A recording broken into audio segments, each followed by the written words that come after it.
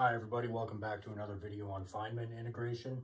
Today we'll be evaluating this integral, the integral from 0 to pi over 2 of the natural log of 1 plus cosine squared x over cosine squared x dx. I want to note real quick that you can actually take the antiderivative of this thing, and it has an elementary representation. So you can antidifferentiate this and then plug in the upper and lower bounds into that to get your answer if you would like. I believe the antiderivative of that function right there requires about 2 lines of notebook paper just to write down the actual antiderivative. Keep in mind, that's not 2 lines of notebook paper to solve it. 2 lines of notebook paper to actually write down what the antiderivative of that thing is. So, if you'd like to do it, go ahead.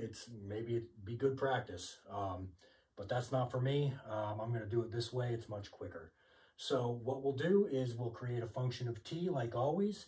And in this case, all I'm going to do is put a t right in front of that cosine squared x and make it a function of t. And that's written down right here. And then we note that f of 0 is equal to 0, because if you put 0 in for t, well, that whole thing will evaluate to 0. And if you plug in 1, you'll get our original integral. So now we want to differentiate this with respect to t and that with respect to t. And what happens if you do that is you get that f prime of t is equal to this right here. Hope you can see that. And then I rewrote it again by multiplying the top and the bottom by secant squared x. And then used the fact that secant squared x is equal to tangent squared x plus 1. And then finally made the substitution u is equal to tangent x to arrive at f prime of t equal to the integral from 0 to infinity of 1 over u squared plus quantity 1 plus t. And I wrote that 1 plus t in parentheses just to, help people see, help people recognize that this should be in a familiar form to most people watching this video. It's in the form 1 over u squared plus a squared. Our a squared in this case is the square root of 1 plus t squared.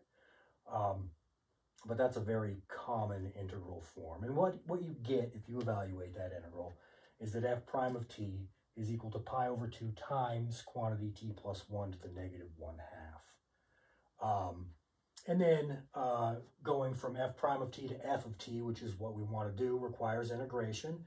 So we integrate this with respect to t, and we integrate f prime of t with respect to t, giving us f of t is equal to pi times quantity 1 times the quantity t plus 1 to the 1/2 plus c.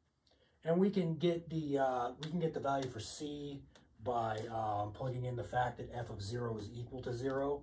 So we get 0 is equal to pi times the square root of 1, which is just 1. So 0 is equal to pi plus c, giving us c is equal to negative pi. Plugging that value in for c, we get that f of t is equal to pi times quantity t plus 1 to the 1/2 minus pi. And then getting the answer to our original integral is as simple as plugging in 1 to this equation right here, giving us f of 1, which is I, is equal to pi times 2 to the 1/2, or square root of 2, minus pi. And factoring out the pi gives you this. I is equal to pi times quantity square root of 2 minus 1. And that's it. That's, in my opinion, well, actually, it's not even an opinion. That's a much quicker way to get the answer to this integral, rather than taking an antiderivative of this thing right here and then plugging in the upper and lower bounds. But I don't usually do integrals on this channel that you can do with normal techniques. I made an exception in this case just because it's extremely time consuming and difficult to evaluate the antiderivative of that function right there. So anyway, That's the answer. Hope you enjoyed that.